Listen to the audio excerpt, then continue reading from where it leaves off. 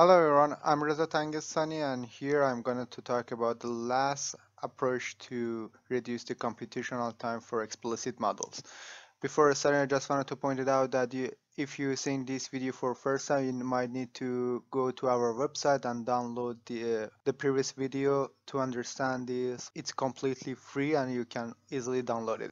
In previous videos, we talked about the most important approaches such as decreasing the processing time and increasing the increment time. And these approaches are divided in four categories, which are mass scaling, step time, element size, and here we're gonna talk about the approaches that are related to a specific models. So stay tuned. We need to check four modules in our model. The modules are material properties, assembly, step time, and number of elements. For material properties, we might need to check the plastic region. In some models, we don't need to define the plastic region for our model. For assembly, we might need to reduce the unnecessary spaces. We are going to talk about it in next slide. And based on the model, we might need to reduce the step time. It's different from from the previous approach that we talked about in our earlier videos. And also we can reduce the number of elements in unnecessary places, and also we can use the reduce integration option for our model.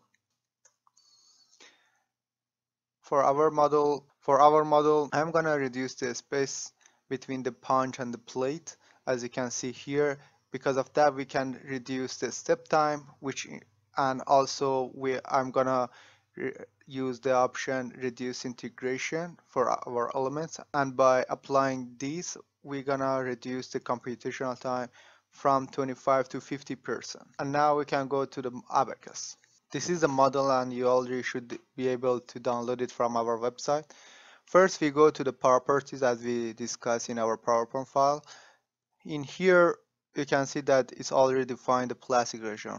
We already checked this and we need the defined plastic region. So in our model, we cannot remove it. But in some models that you are 100% sure that we're not gonna see the plastic region, you can remove this and it can slightly reduce the computational time, but it's not gonna make a huge difference. In assembly, it is very important to reduce these unnecessary spaces. For example, in our model, if we look at it from this view, you can see that there is huge space between the punch and the plate. So it takes time for the punch to reach the plate and then deform the plate. So we can reduce this by checking this. And I'm gonna move it from 0 to 4, 5. As you can see, still there is a space. It's good, but it's less than before. And because of that, we can reduce the step time. So if you go here in load modulus, you see that the displacement is about 4 centimeter. So we want to move for about 4 centimeter. By changing this value, we also would be able to change the step time as well to have the same speed for the punch. This value should be 3, 5. And now for step, we can change it to 44, 35, 7. And now you can see by reducing this space, we already reduced the computational time about 10% because the increment time is constant. Just to make sure we're not gonna use mass scaling option for this model, so I'm gonna check this one and say okay. Next, we can go to a mesh. We already talked about the element size and how important they are, but as we discussed earlier, we can reduce the number of elements for unnecessary places. For example, here we can reduce it to 3.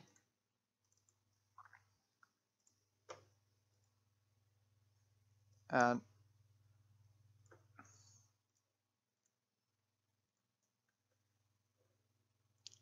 hit the down bottom.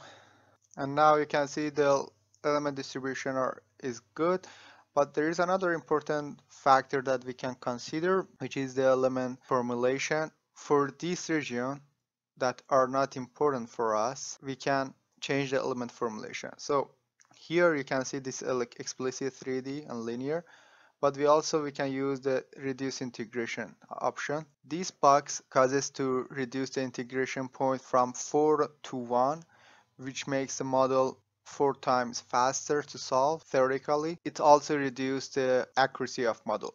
So we can apply this option for the region which are not important, for example this bar. But for here that we have large deformation and we need to have more accuracy, we need to consider it without reduce integration option. So I think everything's fine now. Now we can run the model. I'm not gonna run the model, but I already done this and it showed me that it's reduced the computational time about 35%, which is great, but you can run it for your own. I'm gonna create the model. I'm gonna give you the IMP5 model so you would be able to use it. And I'm gonna save this one. I think everything's fine now. I hope you enjoyed this video, and until the next video, bye.